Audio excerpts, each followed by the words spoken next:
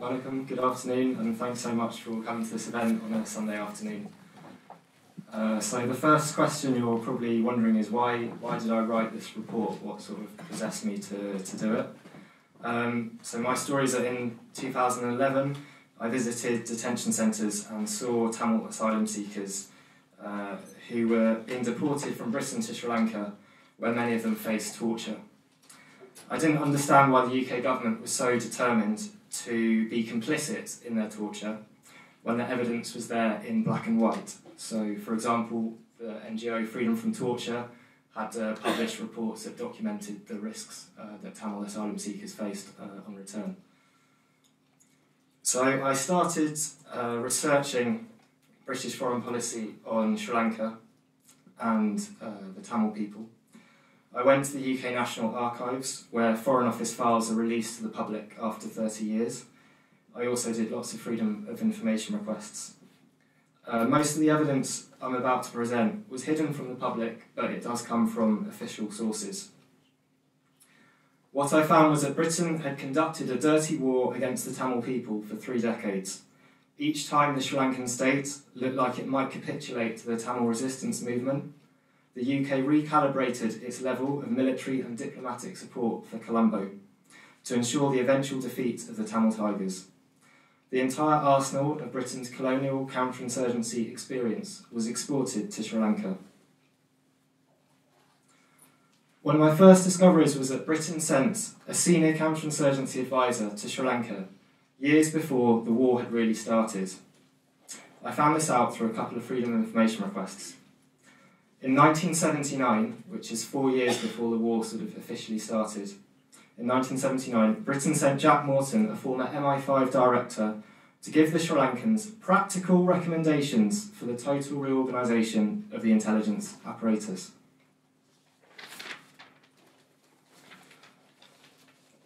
He supplied them with a Morton report, which was apparently at the heart of any discussion on Special Branch, which in Sri Lanka at that time was called the Intelligence Services Division, part of the police. His report lamented, this is a quote, the depressing picture of apparatus and morale in the security forces tackling the Tamil problem. The Morton report is not available to the public, so to gain some insight into how Morton suggested Sri Lanka should tackle the Tamil problem, we must examine his career path. His memoirs at the British Library reveal that his full name was John Percival Morton, CMG OBE, and there he is photographed in India. He was born in India to a colonial family, and in his memoirs he wrote that the tradition of service in the Raj ran strongly in my family.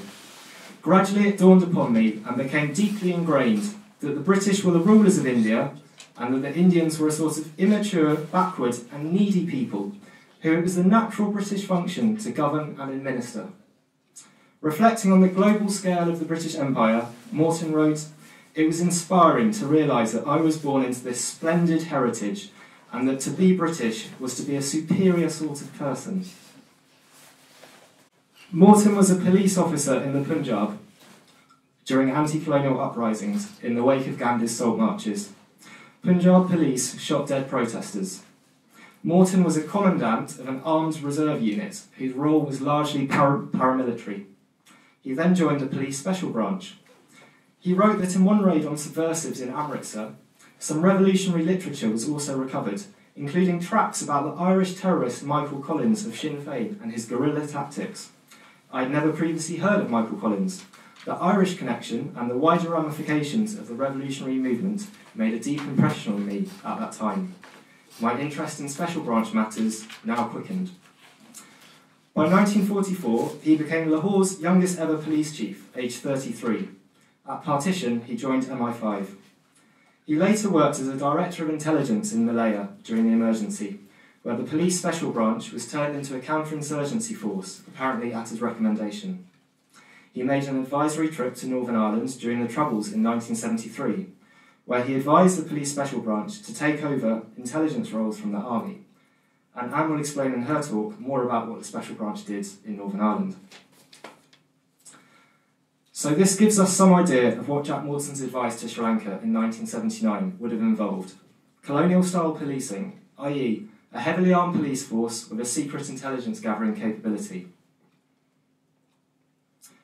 And in case this wasn't enough, by 1981, so again 2 years before the so-called start of the war in Sri Lanka, MI5 was spying on Tamil protesters in London because of, according to the files, the importance of Sri Lanka's stability and continued pro-Western alignment.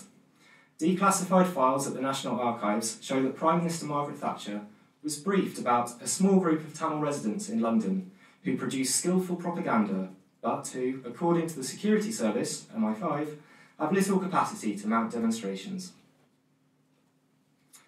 Despite this hardline British approach, in 1982 the Sri Lankan police were still asking Britain for some fairly tame training courses, such as traffic control. But in early 1983, Sri Lankan police told the British High Commission that it was, quote, baffled by the problems of security and intelligence in the Jaffna area, which is the Tamil stronghold. We have now been told by the Deputy Inspector General of Police that the Army and Police have been instructed by the President to reorganise their operations in the Jaffna area. They have now turned to this mission for help. Britain's Overseas Police Advisor was quickly dispatched on a special week-long visit to Sri Lanka in March 1983. Sri Lanka's highest-ranking policeman told the British advisor that, quote, police-army rivalry for supremacy in the counter-terrorist field was the greatest stumbling block in respect of which he could see no easy answer. The advisor proceeded to explain the organisation of government, police and the army in the counter-terrorist scene in Northern Ireland. The British advisor also commended the lessons to be learned from the Morton Report of 1979 and suggested that an MI5 officer visit Sri Lanka to further the aims of the Morton Report. By the end of this meeting, Sri Lanka's police chief wanted to speak to senior British officials about the role of police in internal security vis-à-vis the military and get a special briefing on the role of police military in Northern Ireland. Secret visits to Belfast were duly arranged, including for Sri Lanka's top cops. In April 1983, a month after the advisor's trip, Sri Lankan diplomats wrote to the British police with a new list of training requirements. The change in priorities from the letter of 1982 is stark.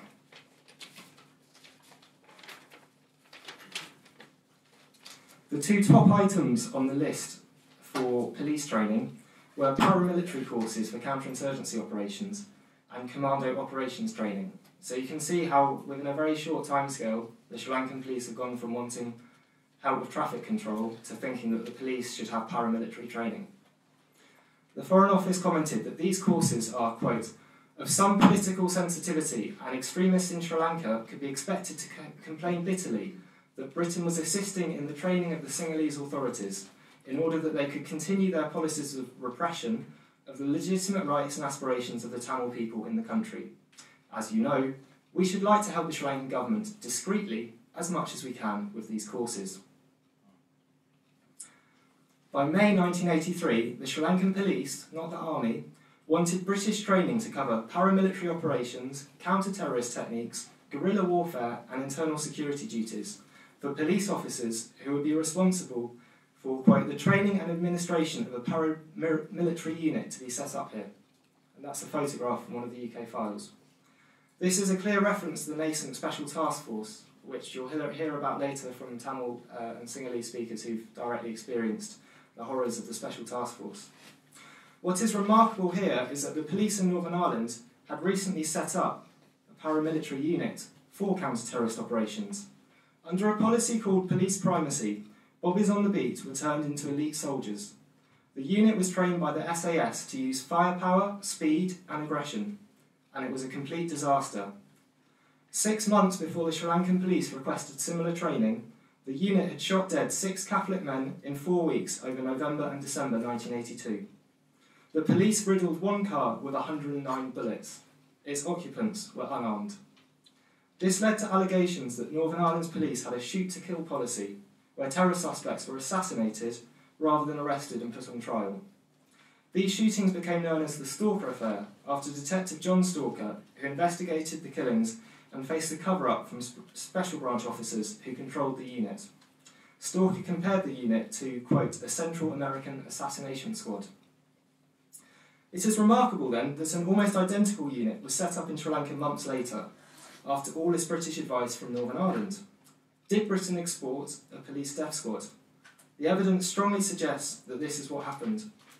For more details on this episode, I'm putting an updated version of the report online today. It's called Exporting Police Death Squads from Armagh to Trincomalee, and it's sort of an update to the Dirty War report, all about the 1980s.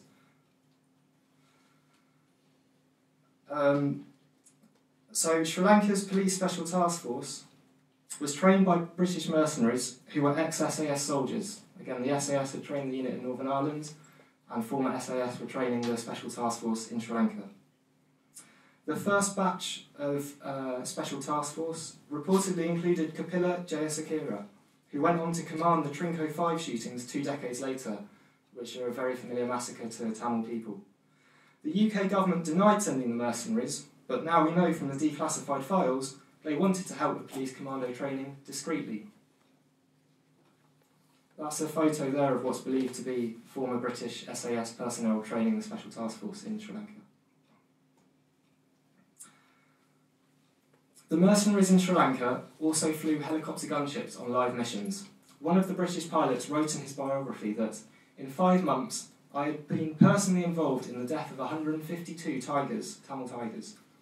Well, to be totally accurate, at 152, I had given up counting. Junior army officers were also trained by the mercenaries. I met one of the instructors, a former SAS soldier, who had taken part in the famous Iranian embassy siege. He told me that they taught standard Northern Ireland internal security programmes and standard infantry tactics to the Sri Lankans, and the same psychological interrogation techniques as used by the British Army in Northern Ireland. These were 2 stress positions: 1, standing against a wall with arms outstretched, leaning on fingertips, and 2, a ski position, as well as hooding, white noise, and what he called humiliation. He says they told the Sri Lankan soldiers not to use physical torture. However, troops trained by the mercenaries ignored his advice and carried out atrocities, such as putting burning tyres around the necks of captured Tamils.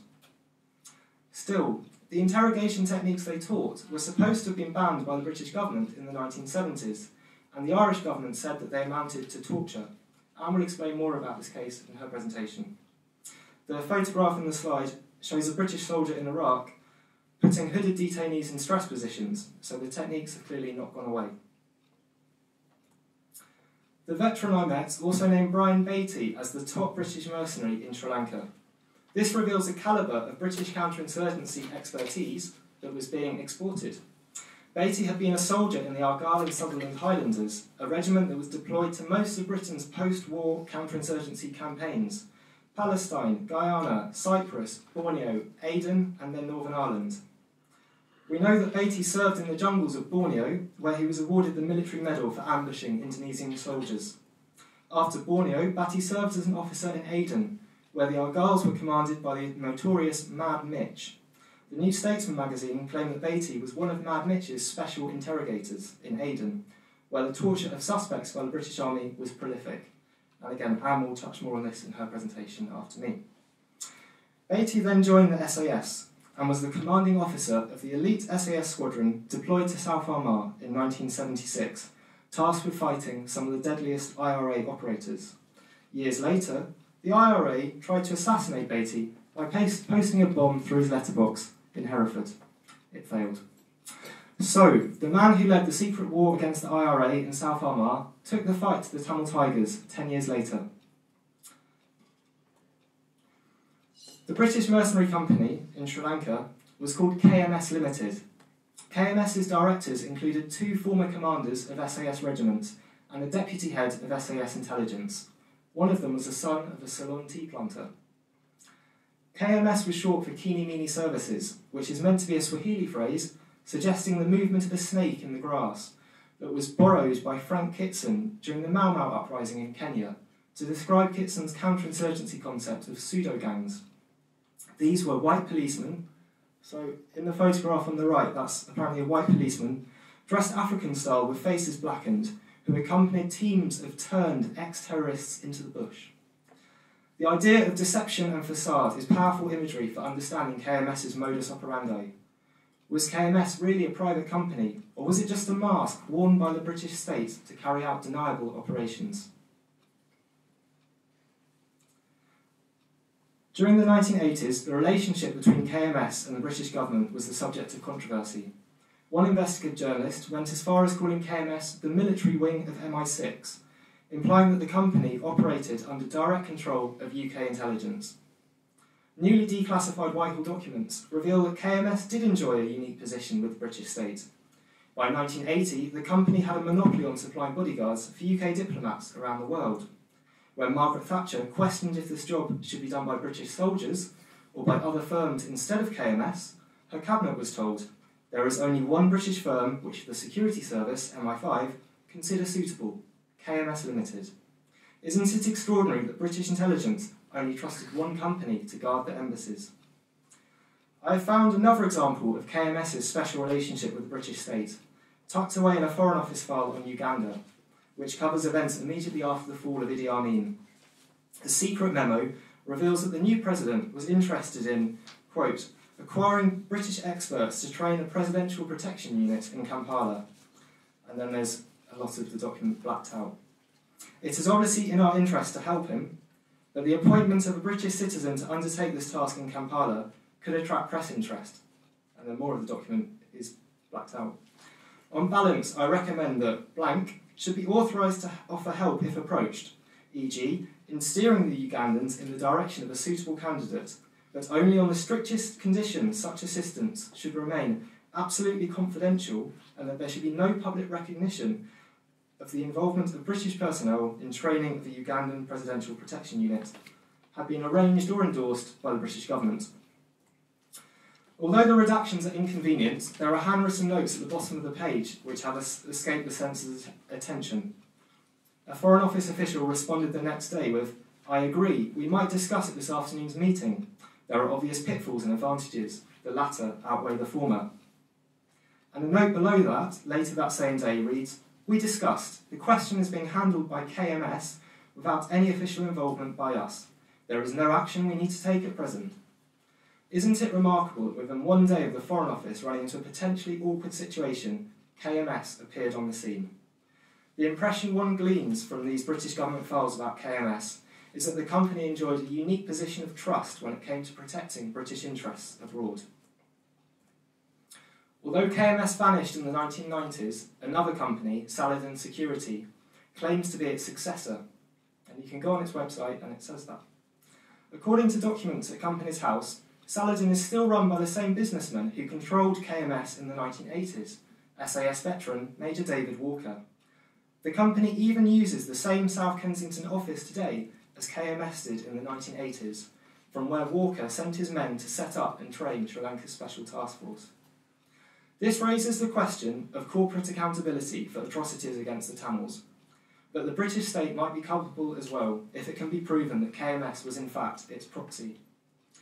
Although direct lines of control from the British state to KMS are deliberately hard to prove, there is an interesting political connection that must be highlighted.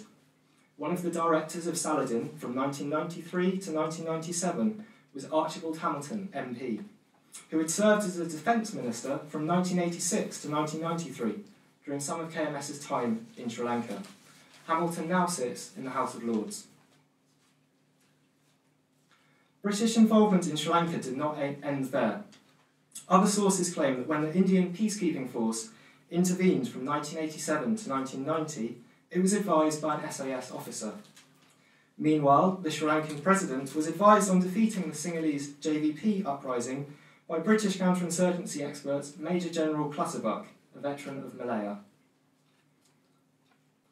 In the 1990s, rather than use mercenaries, Britain gave formal military training. Distinguished Tamil journalist Sivaram said that until 1997, the cream of Sri Lankan Army Officers Corps was trained in the UK. Sivaram also said that from 1995, the British Defence Attaché in Colombo had first-hand experience in Ireland and Oman. He was a protégé of Frank Kitson, the father of modern counterinsurgency techniques. And Dr. Takriti will tell us more about British counterinsurgency in Oman later this afternoon.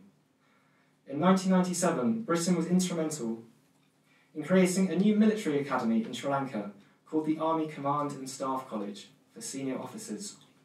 Almost 50 years after so-called independence, a British colonel, John Field, CBE, was permanently attached to the college for the next few years. This photograph shows how senior a role Colonel Field held at the college. There he is sitting in the front row. The curriculum was based on the British system and designed for senior officers from all branches of the armed forces. Counterinsurgency, as applied to the situation in Sri Lanka, was a key component during Colonel Field's tenure. Among the first batch of students was a young Kamal Gunaratne. He is pictured behind the British colonel in the photograph there. During the final stage of the war in 2009, Major General Kamal Gunaratne was at the heart of the killing fields. He was a General Officer Command of the 53rd Division, which reportedly killed the Tamil female journalist Isapriya. Despite all this training, the Tamil Tigers made huge gains in territory and began to negotiate for a ceasefire from a position of strength. However, in February 2001, the British Home Secretary Jack Straw announced that the LTTE, the Tamil Tigers, would be included on a list of organisations that were to be banned under new anti-terrorist legislation. This was before 9/11 and should not be conflated with the global war on terror paradigm. Something else was at work here. In July 2001, the Tigers demonstrated their military superiority with a devastating attack on the island's international airport. This could have caused insurance premiums to rocket, but Lloyd's of London sent a crack team led by notorious British mercenary Tim Spicer for a tour of the island's sensitive trade hubs. In this way, serious economic pressure caused by the LTTE's attack was mitigated. And you can see from that list of who was in Tim Spicer's team all the experience that they had in UK Special Forces. Tim Spicer's security review continued into early 2002, by which point the Sri Lankan government had agreed to the LTTE's offer of a ceasefire, albeit with a considerably strengthened hand. So, what happened to the ceasefire, and what did Britain do? A retired UK Army officer, General Sir Michael Rose, was hired as an advisor to the Sri Lankan government from 2002 to 2004, under contract from Control Risks Group, a British private security firm. Rose assisted with Sri Lanka's defence review. He commended the army, this is a quote, for fighting bravely, but noted that too often it had seen victory turn to defeat. When the ceasefire was signed, Rose said that the tactical initiative was being lost and that the capability of the LTT had become, in some respects, superior to those of the Sri Lankan Armed Forces. The reasons given by Rose were a lack of intelligence, failure in the policy of static defence, inadequate equipment, and poor administration. He says they resulted in, quote, a lack of confidence among many of the middle and lower ranked members of the armed forces with regards to their political management and senior military leadership. The depth of Michael Rose's expertise in British counterinsurgency must be emphasised. He was born in India in 1940 and saw active service in Aden during the anti-colonial revolt. Rose was in Derry in Bloody Sunday in 1972 when British soldiers from another unit shot dead 14 unarmed civil rights protesters. Rose later told the Savile inquiry into these killings that the IRA had opened fire first. Rose joined the SAS and was reportedly deployed to Oman and Northern Ireland. He became commander of 2-2 SAS and was in charge of the SAS men who famously stormed the Iranian embassy in 1982. Later, he was appointed the UK's first director of Special Forces. Britain contributed politically and militarily to the breakdown of the 2002 ceasefire agreement by distorting the balance of power in favour of the Sri Lankan government. Despite the truce, Britain continued to train, advise and equip the Sri Lankan military, police and intelligence agencies. Colin Martin, OBE, who was the British Defence Advisor in Colombo from 2004 to 2007, said that during his tenure he, quote, instigated a comprehensive training and development programme for the Sri Lankan Armed Forces. A Freedom of Information request that I did obtained a list of all the courses provided by the UK Ministry of Defence to the Sri Lankans in 2007. The list runs to 2 pages. You can see it there in the report. Also at this time, one of the Sri Lankan President's sons was trained as a naval officer by the Royal Navy in Britain. Diplomatically as well, the UK was playing dirty. Britain has a privileged position as a permanent member of the UN Security Council and could have scheduled a resolution against Sri Lanka during the genocidal mass atrocities of 2009. However, Sir John Sawyers, the UK permanent representative to the UN, said in late 2009 that, quote, The LTTE is a terrorist organisation prescribed by many countries, including the UK. They are cornered and under pressure, and the solution to the current situation is the LTTE laying down arms. The UK has a clear position that Sri Lanka is not on the agenda of the UN Security Council, and this is not that kind of situation. Throughout the final 6 months of armed conflict, the Foreign Office secretly deepened its ties with the Sri Lankan police, even as the Foreign Secretary David Miliband publicly demanded the Sri Lankan government allow greater humanitarian access to displaced Tamil civilians. I found that in February 2009, the Foreign Office sent a delegation of senior Northern Irish police commanders to Colombo as, quote, critical friends, at a time in the conflict when even hospitals had been shelled by Sri Lankan forces. One of the UK police officers had also advised the Americans in Iraq. Full disclosure about this liaison has been refused 5 years later. The final section of the report looks at Britain's motive for doing all of this and identifies the geostrategic location of Sri Lanka in the centre of Indian Ocean trade routes. Now, Bharshana will talk a bit more about this, I think, in his presentation, but that's a photograph of the UK Defence Secretary Liam Fox arriving in Colombo in 2011 for a speech.